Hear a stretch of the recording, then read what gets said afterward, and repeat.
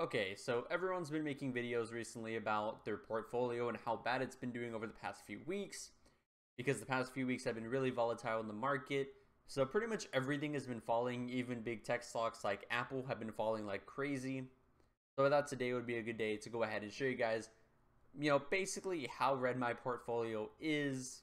And really, none of this actually changes my strategy. My main strategy is to have some dividend stocks, but then also to mainly focus on index funds because I don't believe that I'll be able to beat the market over the long term. So we're going to go ahead and start off with my Roth IRA. This is where I keep all of my long-term positions.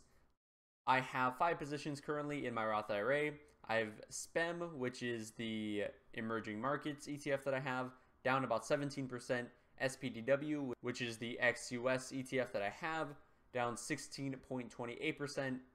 I have AT&T, which is down 15%, M, which is down 5.56%, and USRT, which is 55%. Now, if we go over to the M1 Finance portfolio, right now I'm down about 8.5%. If we go ahead and look at the positions, I have VTI, VXUS, QQQ, and XLK. These two at the bottom, QQQ and XLK, are both of my technology ETFs. These are down the most, 9% and 12% respectively.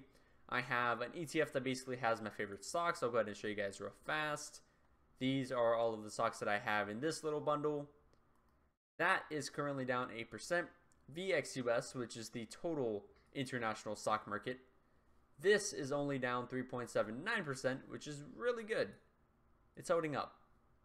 Then aside from that, we do have VTI, which is the Vanguard Total Stock Market ETF, which is currently down 8.76%. Now, if we move on into our last portfolio, this is my Robinhood portfolio. If we go ahead and look at the 3-month, this will basically show us how much we're down. I'm currently down only $1 or 0.39% of my whole portfolio worth. Now, I think a lot of this is due to the fact that I've been receiving dividends from some of my stocks. So Pfizer, Wendy's, and Southern just recently paid a dividend, and so did JPS. This is a bond ETF that I currently hold, which is the only position that's up in this portfolio. Everything else, though, is relatively down. If we go ahead and look at the percentages, Pfizer is down 2.36%. Wendy's is down 6.58%. Southern Company is down 0.31%.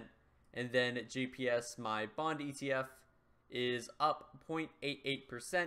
Now, just so you guys know, the percentage gain and loss for the stocks do not actually take into account dividends. So that's one thing that you always have to keep in mind.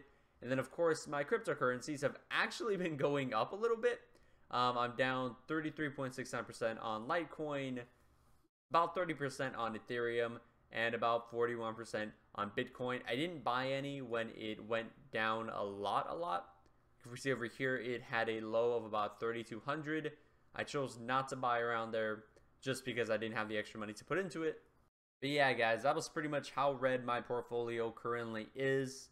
Anyway, guys, if you did like the video, I do have affiliate links down below so that both of us can get a little bit of a kickback. If you join with my Robinhood link, you'll end up getting a free stock. If you join through my M1 Finance link, right now at the recording of this video, you'll be getting $25 to add to your very own portfolio. Always make sure to subscribe, and I'll see you all in the next video.